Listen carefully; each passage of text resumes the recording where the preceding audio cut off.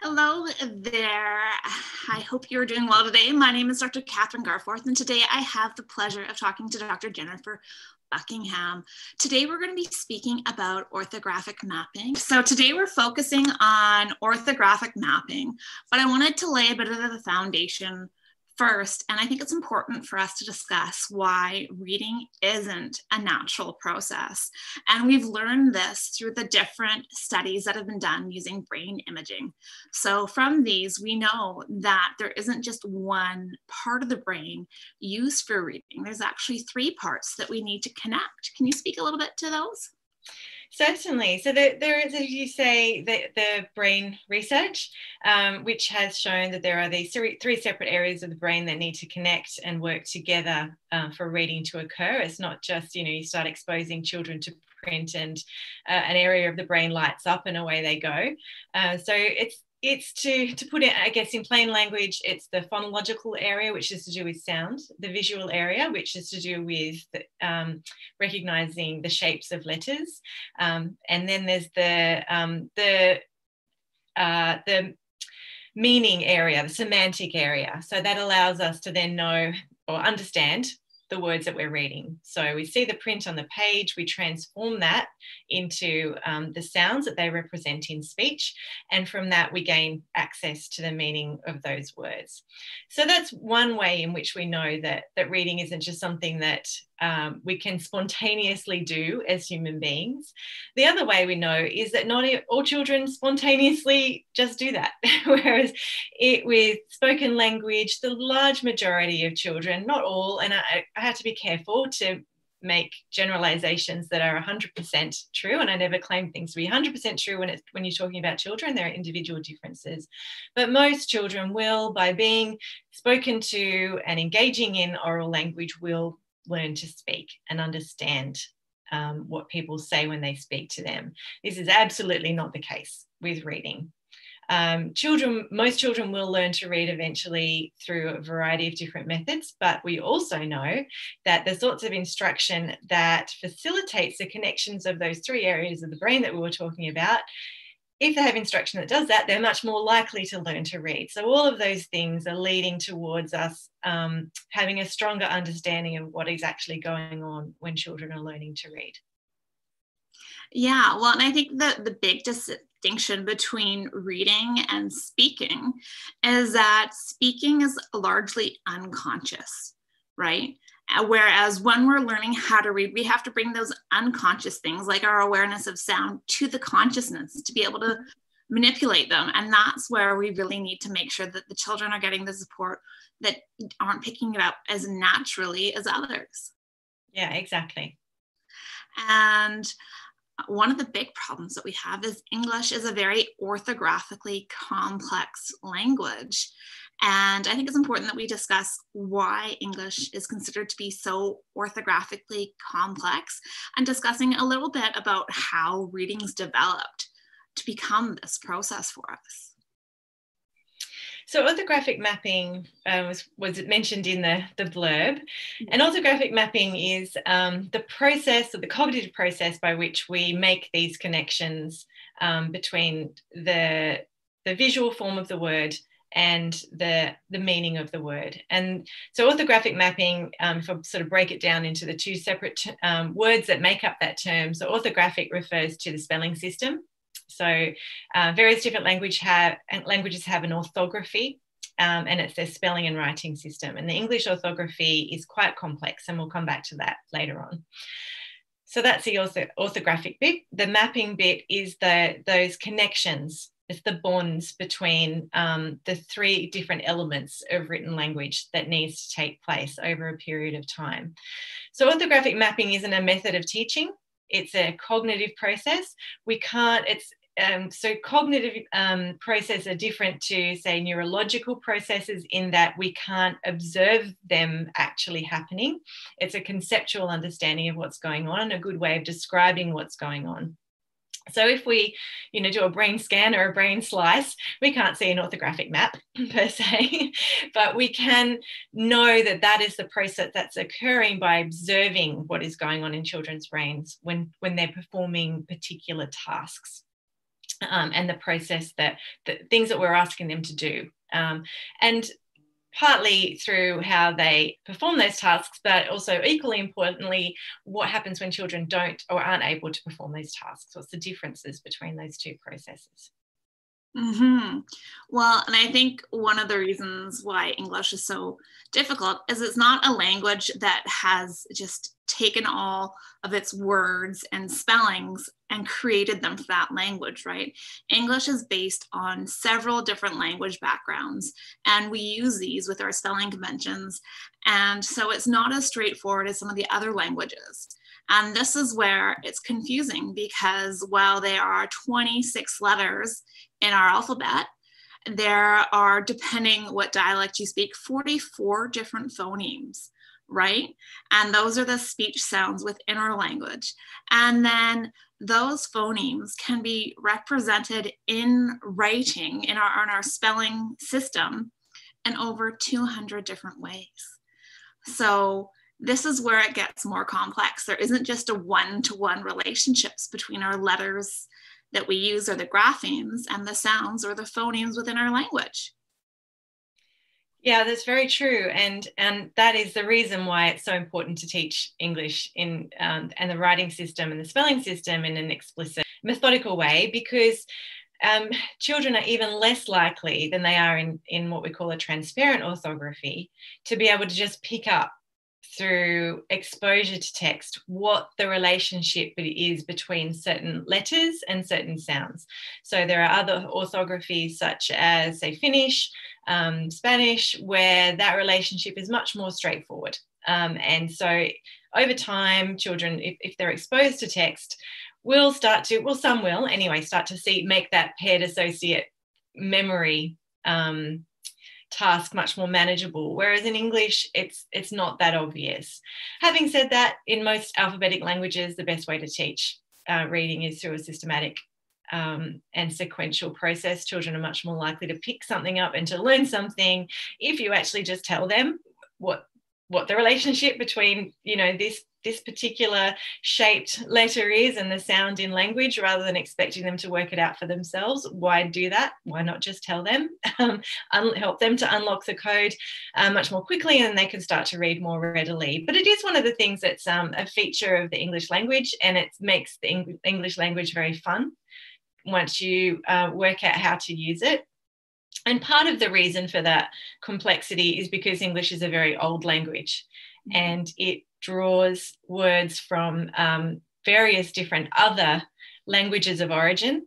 And as those words have been imported and all put together into the language that we use today, they have preserved the features of their own orthographies and their own spelling systems, which means there's variations on particularly vowel sounds. Vowel sounds are the things that are the most complicated and can vary considerably in different words, depending on the language of origin, but also depending on the way that the use of language has evolved over time, the way different accents and dialects have been incorporated into what has now become a somewhat more standardized language, but not necessarily. So we still have, you know, even within those variations in the standard version of English pronunciation, there are also, you know, accents that are entirely different. So the vowel sounds in New Zealand are quite different to in Australia, to in the States, to Canada, to the north of England, for example. And yet, you know, we are still able to understand most of the time what each other is saying with those different pronunciations. And that is partly because we have a spelling representation stored in our memories. So if we're not entirely sure, we can do a little bit of setting for variability. What word does that sound a bit like? A word that I know, do a little bit of fiddling around. And we don't even think about this a lot of the time. We just adjust it according to the representation we've got stored in our memory. And then we recognize it as the word that we know. So all of these things come together, they coalesce towards you know, what is now a fairly sort of solid understanding of the way that we translate print to speech and vice versa. Of course. And then another thing to highlight is some of the hard and fast rules that were taught even 30 or 40 years ago, when we've adopted these new words to our language, have kind of changed. Like, going through school, Q was always followed by a U. But now with some, new adaptation of words, well, you can have Q by itself. Yes. Right? Yeah. Or words cannot end in the letter V. Well, if they're an English word, but if they've been adopted into English, some of them can be. Yes, exactly. And then the vowel shifts that have occurred over time. So sometimes the rule that if you put an E at the end of a word, then it makes the vowel the long version. Not always the case.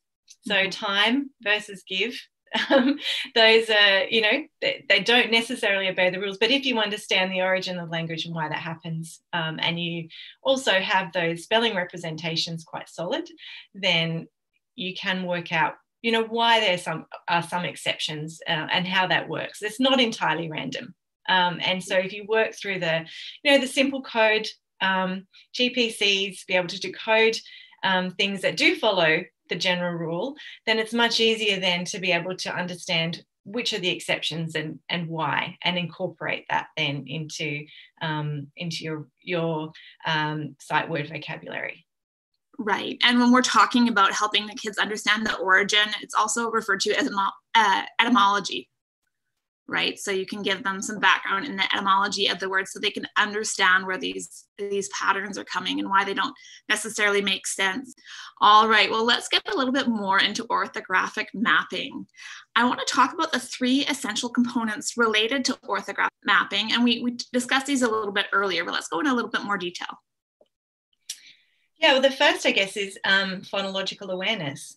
That ability to, and this is, I should point out the difference between phonics and phonological awareness. They are still quite often used, or particularly phonemic awareness and phonics tend to be sometimes used interchangeably. Even now, when you think, surely everyone understands the difference, particularly if you're writing about reading instruction, but it's not always the case. So phonemic awareness is an oral skill. So to be able to perceive the individual speech sounds. And so it's really the first step.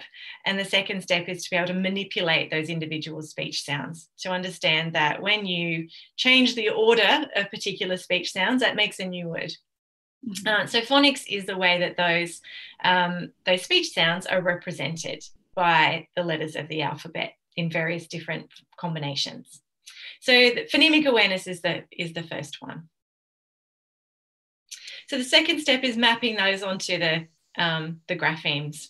So knowing which, so that speech to print and print to speech aspect of it. And for that, then to be able to blend those letters together to make a recognizable word. So blending is the bit that's often not emphasized enough, because it's not easy for every child to take those speech sounds and then actually put them together so that they make a recognizable word, because it has to be done in a way that is very fluid and automatic. So the GPCs need to be learn to a level of automaticity before that blending can happen. Otherwise, you're thinking too hard about what is the word or the letter that I'm looking at and what is the sound that it represents. So the blending into a word is the next step. Just quickly, the GPC is grapheme phoneme correspondence. So that's the relationship between the sound and the letter used in the alphabet to represent it. Now, one thing that is important to highlight is just because when we, talk about the grapheme phoneme correspondence, when you're teaching those letter sound relationships, you don't really take into account how the letters that precede it or follow it can kind of change the pronunciation of that sound. So this is one area that some children get held up in, because they'll say, well, A says for apple, but it changes a little bit depending on the letters before it or after it. So it doesn't sound exactly the same. So the idea of a phoneme is really like a construct that's not true, right? So we have a number of different sounds that we consider to be one, representing one, but in another language, it may be considered to be different ones, or even when we consider the tonality. Absolutely. And so it's all, it's a simplification, I guess, to think about phonemes as having a single sound. However, our brains are able to cope with that. They're able to cope with that slight variability in that, as you mentioned, that co-articulation that happens when, you know, according to the consonant or the vowel that's on the other side of the letter that you're looking at, or the phoneme that you're looking at. Sorry for me using words that I haven't explained. So a grapheme is a letter or a combination of letters. A phoneme is the speech sound. The correspondence is the relationship between the two.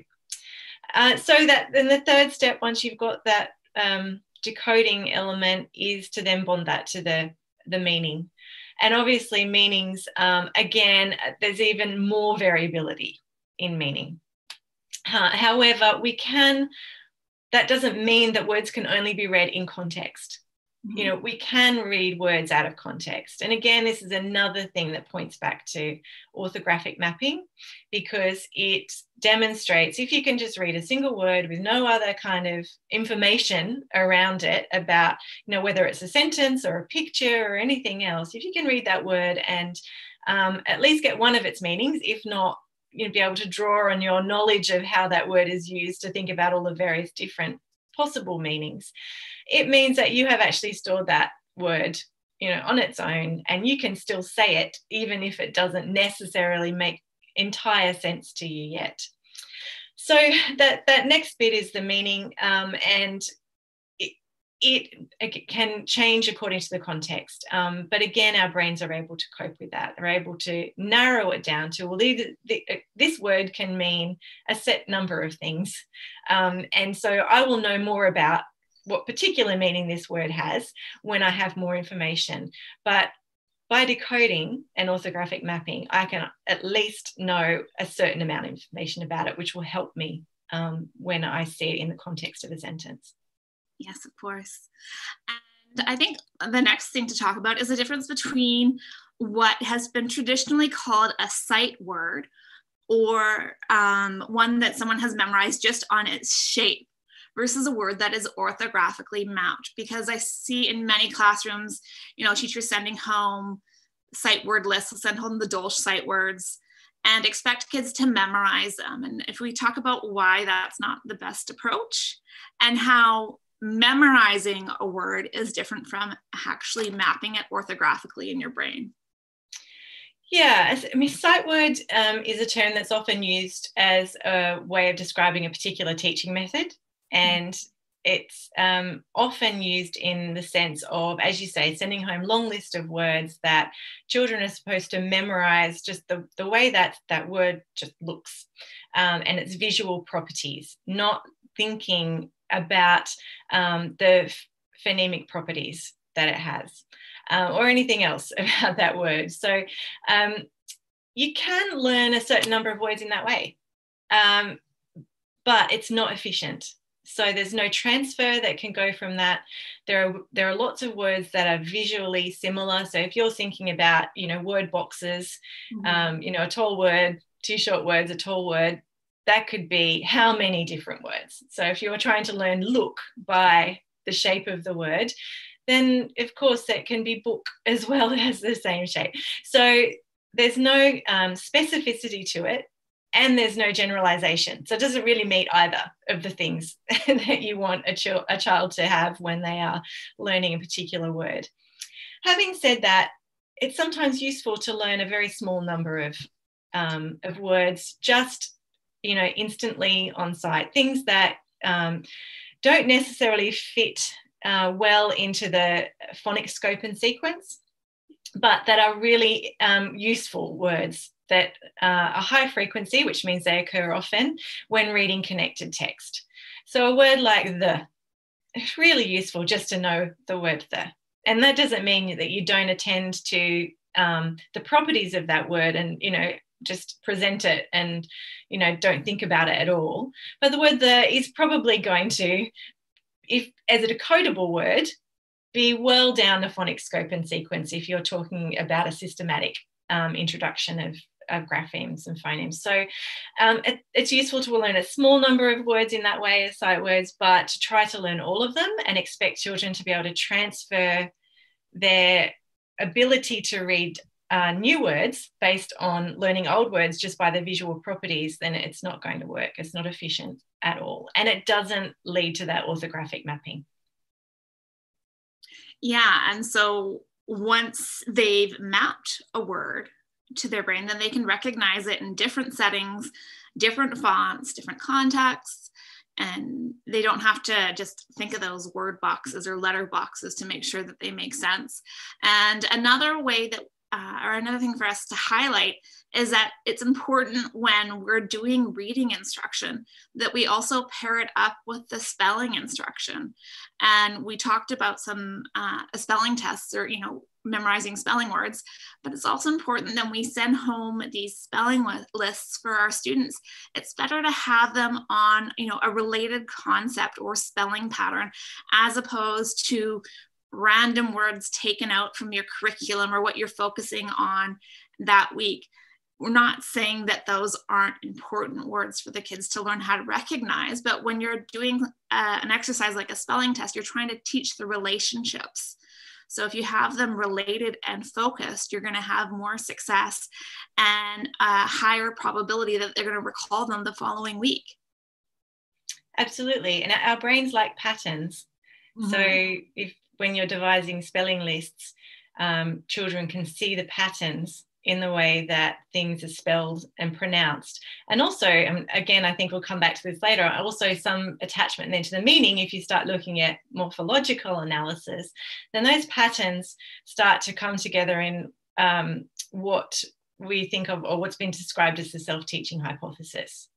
So once those patterns are established, children are much more likely to be able to transfer that into reading unfamiliar words. They self-teach. They're like, okay, I've seen a word that looks like this before, and it sounded like this, and it's related to this meaning, and that helps then with that generalization and transfer. And the other reason to have spelling lists that are really carefully constructed is that our brain needs repetition to learn. So that's the other factor, is repetition. Practice leads to learning and leads to things being stored in long-term memory. So lists of random unrelated words, either in their phonological properties or in their meaning. I've often seen spelling lists constructed around a theme. And sometimes that can be helpful, but more around vocabulary, actually. That's a better way to think about if you've got a theme-based approach and you are working on a particular topic, let's say it's space in class, then to have a list of words that you work on the vocabulary of that word, plus look at the spelling, then, that obviously is going to be really useful for reading comprehension. But in terms of actually learning to spell words and in a way that helps you to be able to spell unfamiliar words, but also to be able to spell in a relatively fluent automatic way, which leads to better writing, then it's really important to focus on that, the orthographic mapping component, which relies on those grapheme phoneme correspondences. Right. And now I was hoping that we could talk a little bit about going from that non-reader to the reader that's, just beginning to decode, and then stepping up their fluency level so they have that word orthographically mapped, and what we mean by that, and that, the student can recognize the word within a fraction of a second, and they're not taking the time to sound out the word letter by letter and just going from there. Yeah, there's a few ways to go about that. And as you said, the way we know that a word has been orthographically mapped is if it can be read instantly.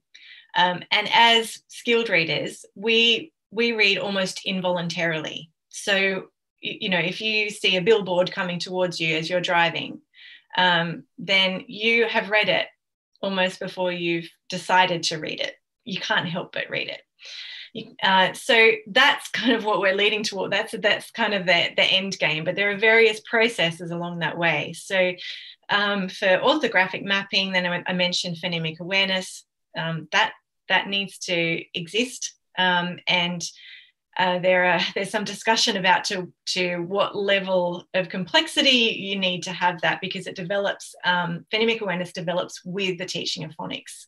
It doesn't have to be entirely embedded before phonics is introduced. There's that initially that automatic recall of grapheme phoneme correspondences. So, and then things like Elkonin boxes can be really helpful for developing orthographic mapping, is so you can actually see the grapheme that represents particular phonemes and then work on exchanging, so manipulation of words and mixing things up by substituting letters and reading the new word and so on. Once you've got past that phase, then it's practice. Like any other learned skill, practice, and just seeing words in connected text and being able to read them lots and lots of times. That's the way that the word becomes stored in long-term memory and then available for instant recall. Definitely. Just because this fits in, someone sent a question about what strategies can you use for a child who's having deficits in their orthographic processing? Like, how can you strengthen going from that decoding student to the one that can have that word mapped orthographically? It's hard to answer that without knowing which aspect of the orthographic processing is presenting the problem. Is it the blending? Is it the fluency, so that being able to say the word automatically when they see it? Is it sometimes for some children it's a problem with rapid automatized naming, and that can be very difficult to remediate. That's something that there is no kind of intervention. There's no RAN intervention. You can work with it once you've identified that might be an underlying cause, but there's no easy answer for that. If it's that the GPC knowledge isn't solid, then it's just, learning. Some children need many more exposures to GPCs, much more practice in blending than others. So they're just two possibilities, but there are numerous. So it's really, I guess the first step is trying to isolate what's the sub-skill that's causing the problem. Definitely. And when students increase in their fluency, it take less and less time to orthographically map a word. So once the reader becomes more competent, it's 1 to 4 exposures that they need to map it. Whereas some readers, to get to that level, need to read it 100 times or even a couple hundred times before it's actually mapped. And it's just giving them that repeated practice. Yeah. To get there. Yeah, agree. So how can teachers help support orthographic mapping? Well, just really the few things that I mentioned before. So teachers can help to facilitate orthographic mapping by, first of all, making sure that phonemic awareness is there, at least to some level. And so it's very difficult to learn the letter that corresponds with a particular sound if you can't hear what that sound is to begin with. So that mapping process relies on being able to segment a word, hear its individual sounds, or an approximation of it, as you mentioned, because the co-articulation elements, but a simplified version, and to be able to connect that to a letter or a group of letters. So developing phonemic awareness, making sure that knowledge of letter sound correspondences or GPCs is solid, working on blending in a rapid and smooth way, and building confidence that that children actually can see the word and say it. So moving from decoding and sounding out into see the word and say it. So we'll call that the fast way. And confidence is really important there. A lot of children hesitate and second guess themselves. So that's the next phase. And then just lots of practice reading words. It's lists of words, but also in context, so that they are building their ability to read in a natural and fluid way. And also just number of exposures. It just comes down to, seeing the word and reading it lots of times. Yes, of course. Now we had another question asking about whether it's better to group students based on their blending ability or their GPC knowledge, so their ability to identify graphemes and phonemes. It depends on what your grouping is for, whether it's for instruction or whether it's for reading practice using decodable books. So I can't really answer that straight away, and perhaps a bit of both. If it's for instruction in learning grapheme phoneme correspondences, then you would teach the children together who need, perhaps, whether it's initial instruction or intervention, supplementary instruction, who are working on the same part of the GPC scope and sequence. If it's for reading from decodable connected text, for example, then perhaps the children who are struggling with blending might be better to work together. So I think it would be just, different approaches for different purposes. Right.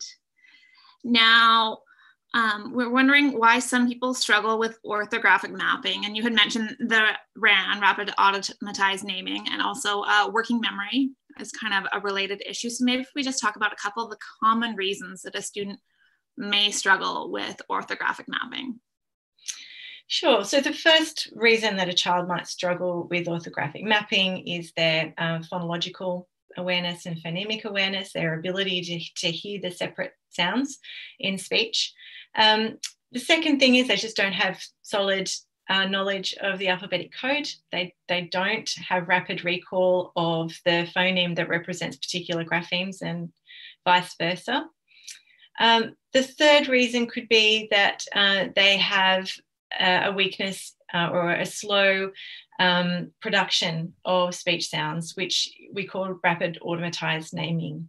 And that's something that's quite difficult for teachers to remediate. It's quite difficult for reading specialists to remediate. But it is something that if a child has persistent difficulties with decoding and fluent word reading, it may be useful to investigate that, so that at least you are aware of the thing that's causing the difficulty, and that child does just need a lot of extra attention and a lot of extra practice. Right. Now, is there any other way of remembering words without visual memory? Remembering them in what way, I suppose? It's a difficult question to answer. I don't know. It's a question that someone... Yes, so we remember words that someone has just spoken to us. If someone tells you their name, and it's a name, whether it's a familiar name or an unfamiliar name, you can remember it without having seen it.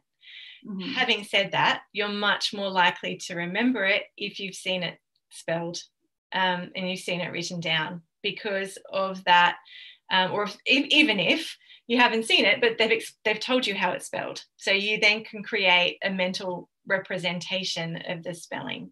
And again, that's another thing that leads us to believing that the orthographic mapping concept is a really solid one, and adds more evidence to that. So all three of those things need to be in place for a word to be really strongly embedded in long-term memory.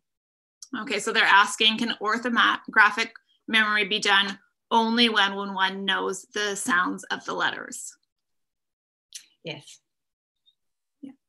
All right, so how can teachers support students in learning to spell homophones with words like great and great? So homophones are an interesting issue in this particular area, because there's a few different ways to approach that. The one that is most supported through evidence is something called set for variability. So we then use the context of a word once we have narrowed down the potential pronunciation and meaning to a small number. So a word, for example, like tear or tear, spelled the same. And then there are other words like the example where they sound the same but have different meanings. So in that case, we do use context and we do adjust. But being able to use orthographic mapping and phonics to get to narrow the options down to a couple makes our reading much more efficient and much quicker. So that's how we work around that. And it's around that, you know, complexity of the English orthography. We can't ignore that. That just exists.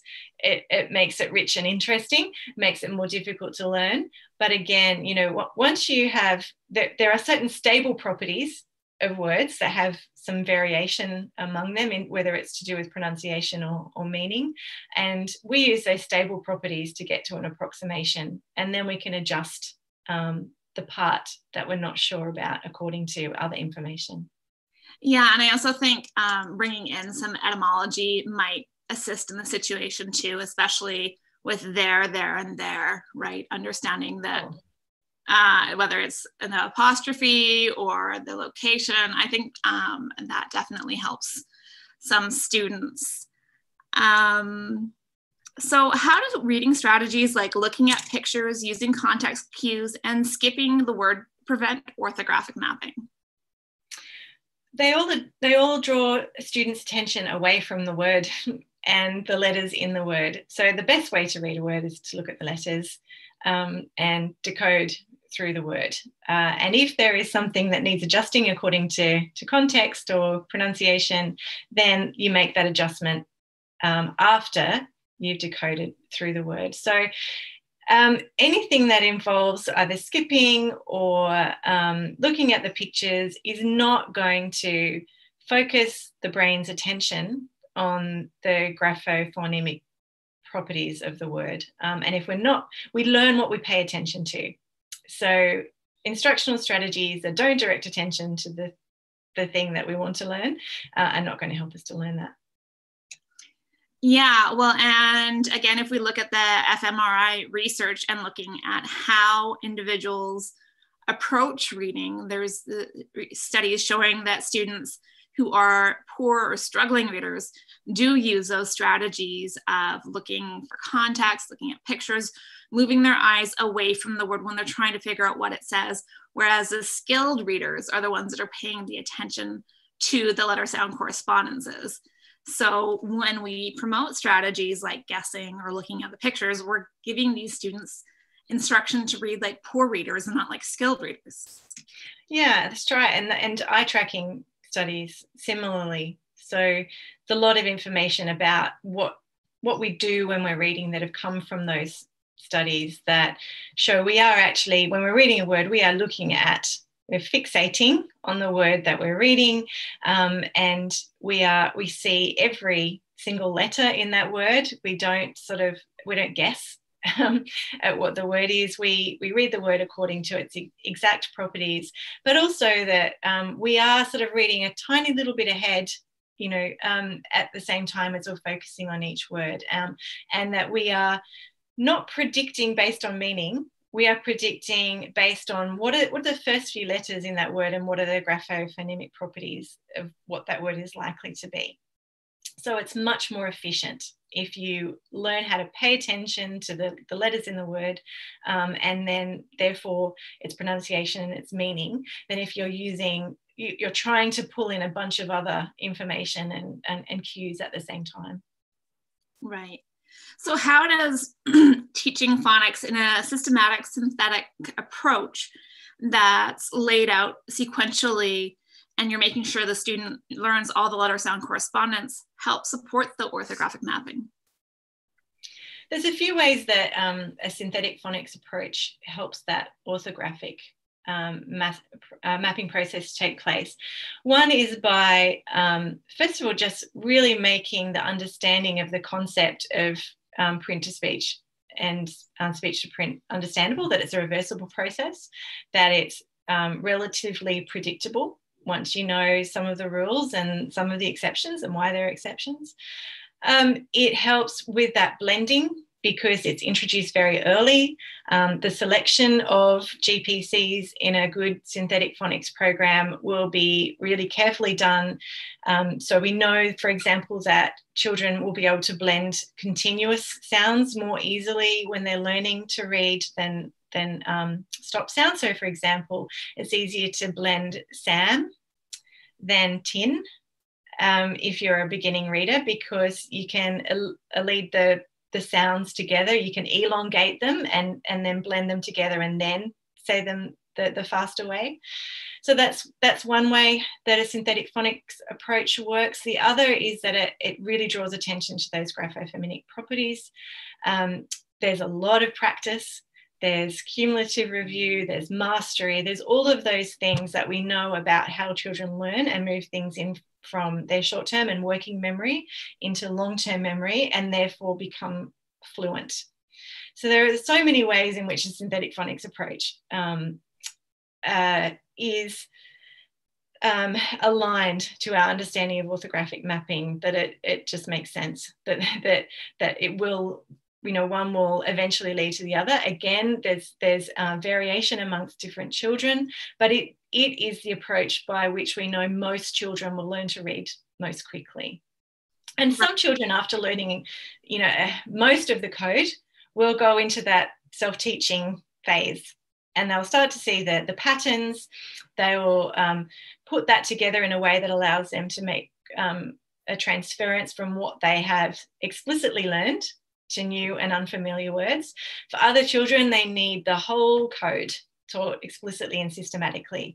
But we don't know which children at the start of the teaching process are going to take off partway through and start to self-teach, and the ones that are going to need to be taught explicitly the whole lot. So the best thing is to plan to teach all children the entire code. That way there are no gaps, and we can be pretty confident that all children are going to be able to decode fluently, and that orthographic mapping process will take place that leads to that automaticity. And the ability, and I guess it's really important to mention here, the whole point of doing this is so they can read for meaning and enjoyment. And so it's a means to an end. And so, I just wanted to state that, because there is always the accusation that when you're focusing on word level reading, that it's still mechanical and, you're ignoring the other aspects of literacy. And of course we're not. This is a means to an end. This is how we get children to enjoy reading. And the reason they enjoy reading is because they don't find it hard. And that's the aim. Exactly. And I feel it's important to definitely highlight that decodable books are a great place to start, because in those books, you're getting children to read words that they have the skills to decode, and so that they know what they need to do. And you can pre-teach, those 5 to 10% of words that may be in the book that aren't decodable based on their current skill set. And then they're able to get through these readers fairly quickly once they figure out the process and move on to those texts. Whereas when we're using the predictable texts that highlight, guessing and using the context clues or the pictures, you're not really facilitating the student in looking at those letter sound correspondences and being able to map those words.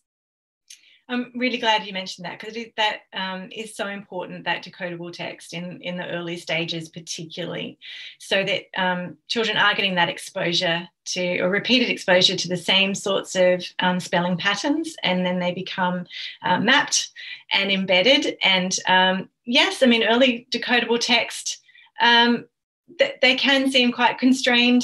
But then so does early predictable text. It's, it's super boring, the early predictable readers. So, but they don't have the benefit of actually achieving the goal that you're looking for either. So, and then decodable readers, actually, the newer ones that are becoming available now are really great when they start to add more into the phonics sequence. And you don't have to get very far into a phonics sequence before you start to be able to write if you're clever.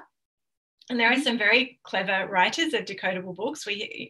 I'll have to mention some, the authors of the MultiLit decodable books, they're called initial lit readers, are so clever. Their imaginations and their facility with English language is just, it's quite astounding. You know, when I read them, I think, you know, to be able to come up with the little stories that they do with the small number of letters and letter combinations that they're allowed within the phonics scope and sequence is really quite amazing. But it doesn't take long before you can start to write little stories that are actually really engaging and has some interesting vocabulary and other sorts of language features. So yeah, I hate to see decodable books sort of written off as being always not authentic literature. Sometimes they're just as good as anything else I see on the market that are, you know, that are natural language children's books. So the line kind of gets blurred the more you move through the code and more GPCs that can be included. In those very early stages, though, it's all about the orthographic mapping and the automaticity and the blending. Yes, and I'd argue that any skill, you have to start at the basics. I mean, think about learning how to walk or playing the piano or learning how to roll over. Like, you have to do the same thing repeatedly until those muscles get the memory and are able to do it. So why would it be any different from reading? Yeah, precisely. I think those analogies are great. Yeah. All right. So I think the next important thing to talk about is how we can go that one step higher past phonics instruction and bring in the morphological instruction to help facilitate that orthographic mapping. And this is because we're able to help integrate the meaning and the spelling patterns together. Yes, and that morphological element of English is the second layer, I suppose, of the way in which English orthography is systematic. So it's systematic at the sound level, again, you know, with varieties within the system, but those varieties within the system are often related to that second layer, which is the morphological level. So a morpheme is the smallest part of a word that has a meaning attached to it. And so knowing sometimes the morphological aspects of a word, there's various different terms used to describe that. It's can be morphological analysis. Sometimes it's called word inquiry. There are lots of different ways that people talk about that. But that is actually a useful thing to introduce relatively early in the reading process. But the evidence at the moment is largely pointing towards introducing morphemes once some grapheme phoneme knowledge is sound, because it is a complicating factor, and we want children to be able to develop some confidence, at least with the systematicity of the writing system at the phonological level, before we kind of introduce that next layer of complexity. And children can cope with that. You know, you learn the foundations, you learn how to decode CVC words, for example, and then you start to bring in things like really useful morphology, like adding in the S after, you know, onto a noun means there's more than one. And also, you know, kids can understand sometimes, you know, that S is pronounced differently depending on the word that it's attached to. Sometimes it's a soft S, sometimes it's the harder S, and voiced versus unvoiced. And, you know, different teachers have different ways about, you know, going about that. So voiced and unvoiced is, say, S versus Z. And so S can be pronounced both ways. Again, children can learn that, but you don't want to throw in that complexity too early in the scheme of things. They can cope with it, but not when all of that information lands in their inbox, so to speak, at once. So it's about planning that in a really careful way, and giving the information that they need at the time they need it, and at the time that cognitively they're prepared to be able to add it to what they already know. And so it's very useful. No one discounts the need or the usefulness of understanding morphemes. It's when and how, I think, is the part that needs to be thought about most carefully. How would the relationship between orthographic mapping and morphemes affect initial reading instruction sequence? And it's adding it in when it's appropriate. So when you're first teaching those initial grapheme phoneme correspondences, you know, say if you're using SATPIN, the first, what is it? Letters that you teach are SATPIN. You're not going to be saying, well, this is the letter S. It makes the sound S, Z, and when we add it to an end of the word, it means that we can have more than one. We're not going to do that in the first introduction of the letter S. No, I mean, I'm sure some people do, but evidence suggests that it's not the most effective way to do it, and it's not ignoring. And this is again something I think needs to be said, that children are aware as they're being taught a phonics scope and sequence that there are exceptions. Often the thing that is most showing them, that demonstrating that, is their own name, because names have such irregular spellings. So they're aware that there are differences and they can incorporate, and you don't ignore it. You don't say to a child, no, that's not how you spell your name, because it doesn't meet with our phonics scope and sequence. You acknowledge that, discuss it, but the reason that you have a scope and sequence is to make sure that nothing is left out. Children will be learning other things about the English language alongside a phonics scope and sequence in parallel, and at some point they'll all come together and they'll have that knowledge all amalgamated. So you don't ignore it, but that scope and sequence is there, just so we can be confident that all of the content has been learned and no child is missing out. Right. And a follow-up to this one is, can morphemes map automatically too? Yes, they do. We map a word as its entire representation, and we are then able to break that word up when we think about it and analyze it and pay attention to it. But we recognize the word quickly as quickly as we recognize the word quick. So the morpheme in that is quick and ly. We put them together, and they become unitized and automatic in the same way.